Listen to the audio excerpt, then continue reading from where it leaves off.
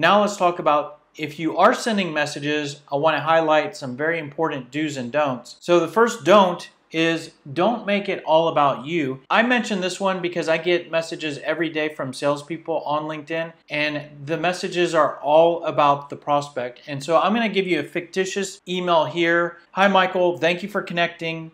I'm with Websites Redesigned for You. We're based in Austin, and we're the leader in building websites for 23 years. We provide website design, digital marketing, pay-per-click. Are you looking to redesign your website? Let me know when you're available for a 20 to 30 minute meeting where we can discuss our services. I want to highlight some things in this message. Now remember, the don't that I was talking about was don't make the email all about you. And so this email is all about the salesperson.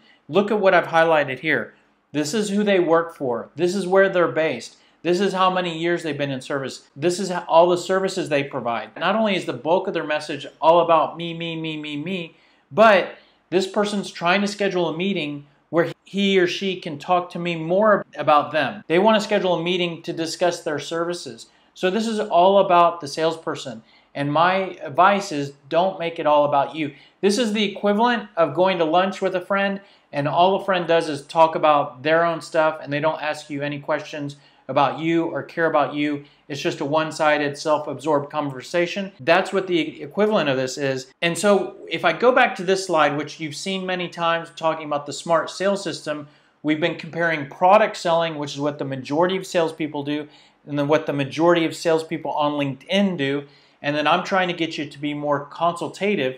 Well, if someone's in product selling mode, they're going to send that message that I just sent, and they're going to be all about them because that message basically follows this flow.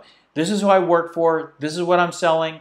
Do you need what I'm selling? I want to schedule a meeting with you to try to sell to you. That's a product selling email message. And what I would say instead of doing that is instead of making it all about you in your messages, make your message all about the prospect. And the easiest way to do that is if you use the consultative selling approach, you're going to make it all about the prospect because you're going to talk about improvements that they might see or be interested in. You're going to talk about pain points they might have. You're going to ask them questions.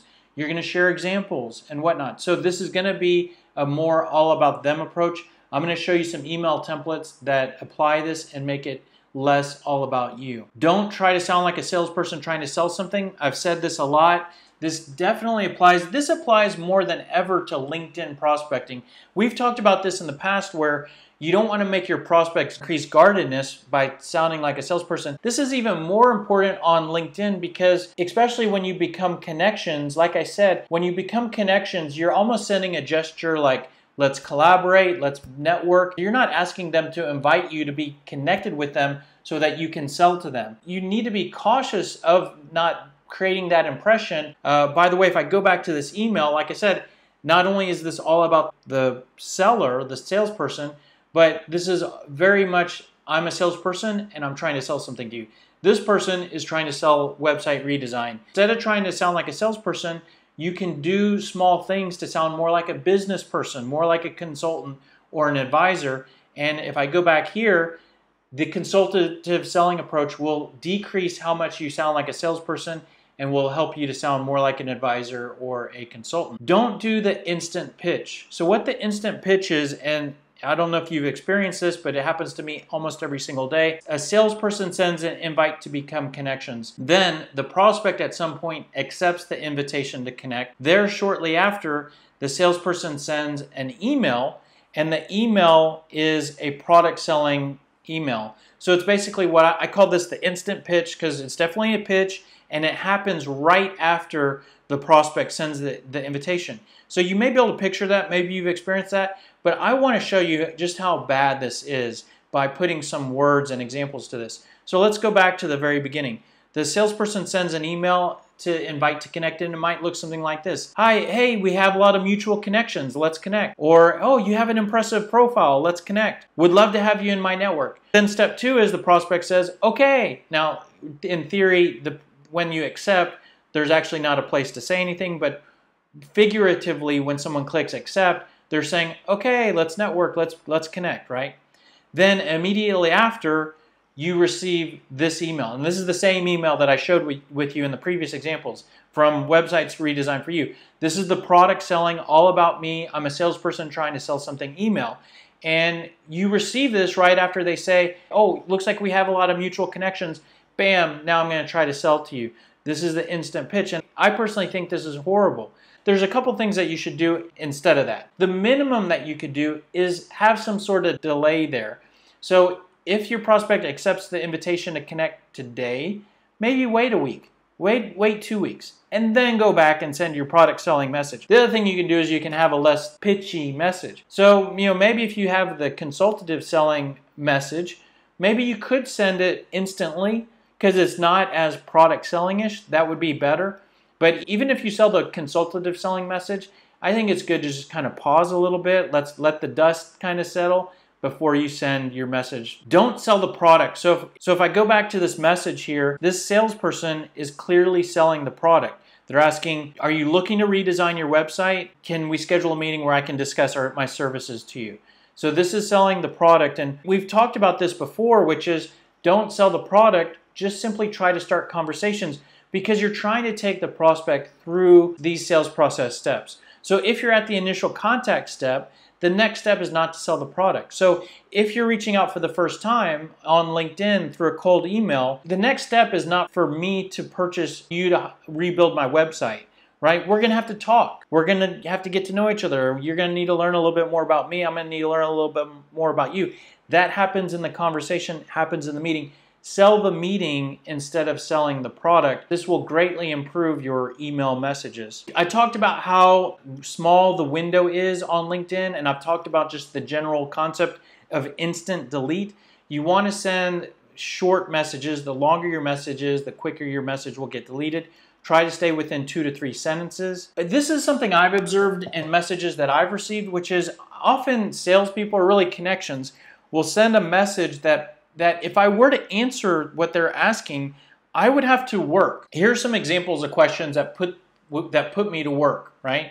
What do you do? What are you working on? What's your biggest challenge? These are very broad, very open questions.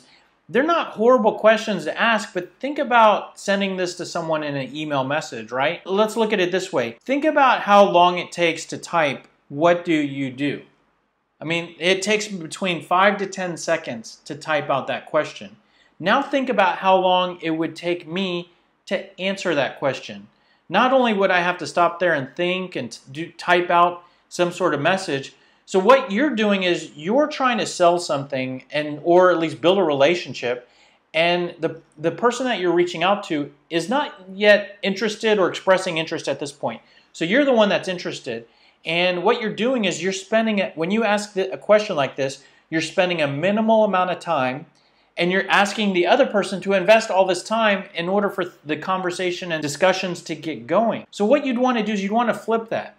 You're the one that's trying to earn their attention, their time, their relationship. So you should be the one investing time. And you need to minimize, at least in the very beginning, how much time they need to respond. Not only is that the more polite thing to do, but if you're trying to get a response and get engaged, it's the more logical thing to do because you want their response to be as easy as possible. So the do here would be to send a message or a question that's more specific and does not put the prospect to work. This happens to me all the time. Someone sends me an invitation to connect, I accept, but then what happens is I notice I start getting their email marketing emails in my inbox. So they get my Gmail email address, and then what I notice is in my promotions tab in Gmail, I'll start getting their company emails. And what happens here is they're basically adding me to their email drip, their email autoresponder, their email marketing software without my consent or without me opting in.